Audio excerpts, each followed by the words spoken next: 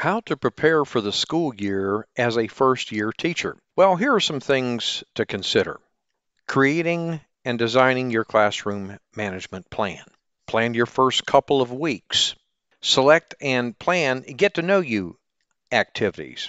Create paper flow and material systems. Create data collection systems. And last but certainly not least, shop school supply sales like mad.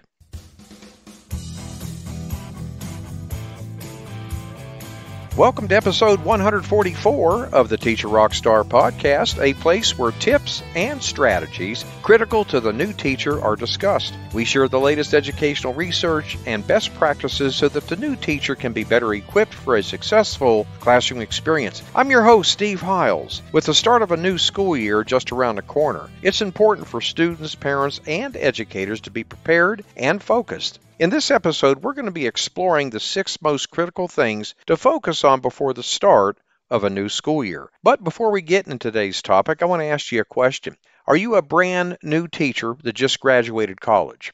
Would you be interested in having somebody with you every step of the way to guide and mentor you as you transition into the classroom?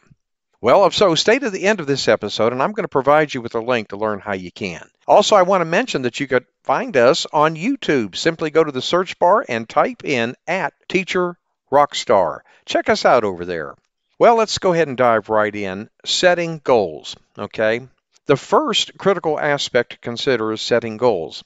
Goal setting helps students establish a clear direction and purpose for the upcoming academic year. Encourage students to set both short-term and long-term goals that are specific, most of all measurable, attainable, relevant, and time-bound, commonly referred to as SMART goals. Here's an example of how a student can approach goal setting. Well, for instance, a student says, I want to improve my math grades this year. My short-term goal is to raise my average grade from a B to an A in the first semester. To achieve this, I will dedicate at least 30 minutes every day to practice mathematic problems. Seek help from my teacher when needed and review my progress every 2 weeks to make adjustments if necessary. My long-term goal is to maintain an A average in mathematics throughout the entire school year. Now, by setting goals, students can stay motivated, track their progress, and have a sense of accomplishment throughout the year. Point number 2, organizational skills. Very critical here. The second crucial factor is developing strong organizational skills. Now, being organized is key to staying on top of assignments, projects, and deadlines. Encourage your students to use planners, calendars, or digital tools to keep track of their schedules and assignments. Here's some guidance on how students can improve their organization skills. They can establish a routine and create a study schedule that can contribute to obviously better time management and reduce stress levels. Encourage students to allocate specific time slots for studying, completing assignments, and engaging in extracurricular activities. By having a structured schedule, students can better manage their time and ensure they are dedicating enough time to each task. Additionally, you can have students create a designated study area that is free from distractions. Now, this could be a quiet corner in their room, a library, or a dedicated study space at home. Keeping study materials organized and readily accessible, such as textbooks, notebooks, and stationery, can also contribute to a more productive study environment. Let's move on to number 3, building relationships. Now, this is very, very critical to establishing a well-run, caring, and trusting classroom. Building positive relationships is extremely vital for a successful school year. I can't say that enough here. Students should aim to foster relationships with their teachers, classmates, and school staff. These connections can provide support, create a positive learning environment, and open doors to opportunities. Now, here are some tips for students to actively build upon those relationships. Encourage students to actively participate in class discussions and group activities. By engaging with their peers and contributing to classroom discussions, students can build rapport and establish connections with their classmates. They can also seek opportunities to collaborate on projects or study groups, which not only strengthens relationships, but also enhances their learning experience. It's equally important for students to establish a positive relationship with their teachers. Encourage students to approach their teachers with questions or seek clarification when needed.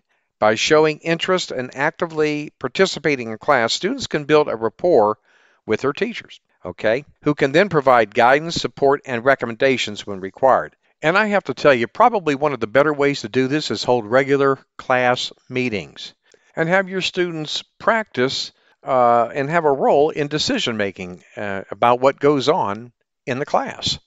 Okay, I think you will find that be very, very helpful in the long run. The next thing I want to get into is academic preparation.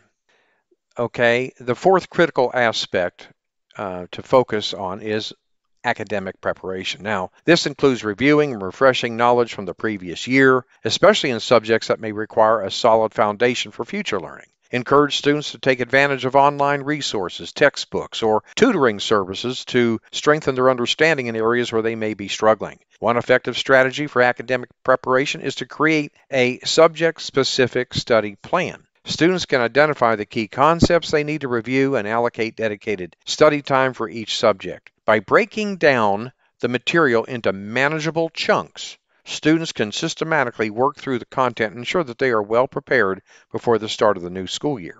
Additionally, remind students to gather necessary school supplies and materials well in advance. This includes textbooks, notebooks, pens, and any other tools required for their classes. By having all the necessary materials ready, students can start the school year off on the right foot and avoid last-minute scrambling to find or purchase essential items. And this brings us to point number 5, mental and physical well-being.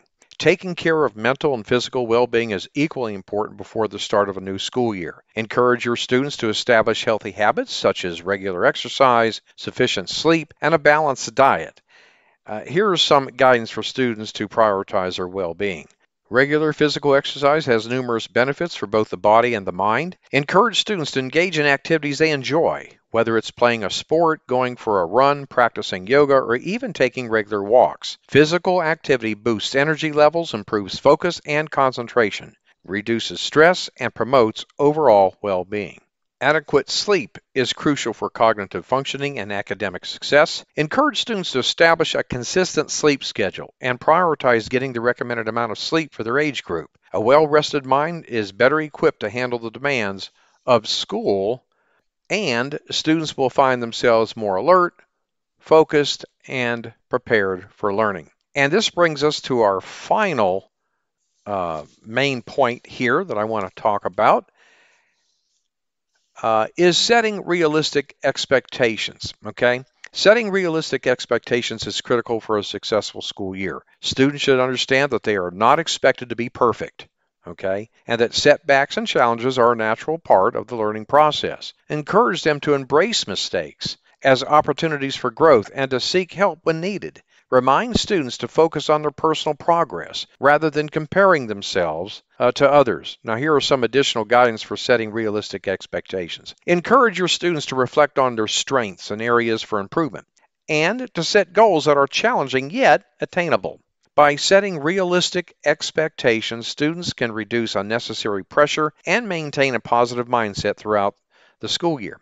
It's important for them to understand that everyone progresses at their own pace and that learning is a journey with ups and downs. Moreover, students should be aware of the resources available to them when they encounter difficulties. Remind them to seek help from teachers, tutors, or classmates when they need clarification or additional support. Encourage open communication and assure students that it is okay to ask for help.